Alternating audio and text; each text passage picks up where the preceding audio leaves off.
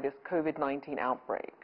Well, I think anything, hopefully it forces them to come to the table more quickly to get whatever needs to be done. Now, in my perfect world, there would not be trade deals. I don't think government should be involved here.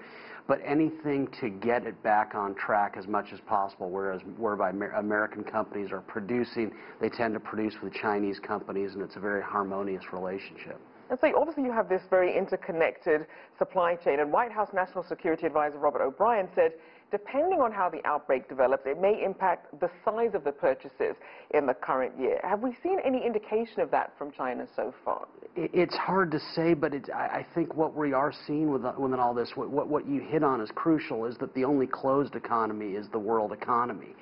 There is no American economy. There is no Chinese economy. The U.S. economy is large and growing and incredibly dynamic precisely because of its interconnected nature with what's happening in China and vice versa. And so any attempt to plan who buys what, I think is such a distraction for the greater thing. Let's acknowledge the more that they're integrated, the more growth in both countries. Now, we do know that there is a disaster-related clause in the deal, but it would require consultations.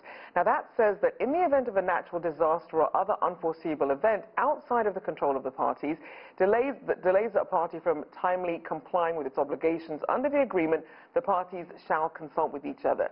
How likely is this, though, to happen? Obviously, we're seeing more cases every day, but how do you see that affecting whether or not they will implement this clause? Well, you would hope to see them implement it, but isn't it an interesting admission?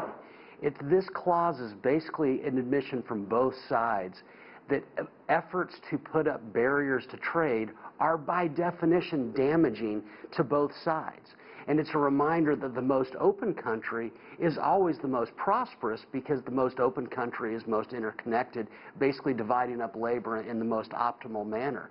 And so it's hard to say if we're going to get to this point. If you look at history, it strikes me that a lot of these viruses there's a lot of excitement, there's a lot of worry. It's always sad to see people die, but what you sense that this won't be as economically or impactful as it's expected to be. But wow, what an admission from both sides that they realize that they might have to basically pull back on some of the limits to trade precisely because they're damaging. So then how do you see this affecting China's ability to buy from other countries given its existing commitments under the Phase 1 trade deal? Well, let's also always remember that you're only able to buy insofar as you're producing first. And so it's very clear that at least visually, the ability of the Chinese to produce over the last several weeks has been very much curtailed. And so the ability to purchase not just from the U.S. but from anyone is going to be curtailed. You cannot force consumption.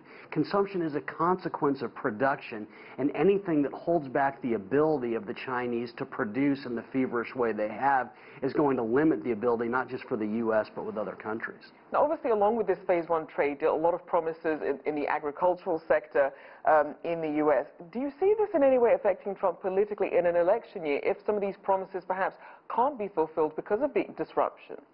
My sense, no, because I think this was always a political talk. There was a political aspect to this, and that I'm getting tough on China, that had nothing to do with the economy. The idea that you could grow your economy by getting tough on a country that demands, that its people demand so much of U.S. plenty was always laughable. So it was always a political concept. But what could clearly impact Trump is if a continued slowdown in China continues to take place, because let's not forget that Apple sells a fifth of its iPhones in China, Boeing sells a quarter of its planes, McDonald's, its second largest market is China, Nike's second largest market is China. There's, what, 4,200 Starbucks there?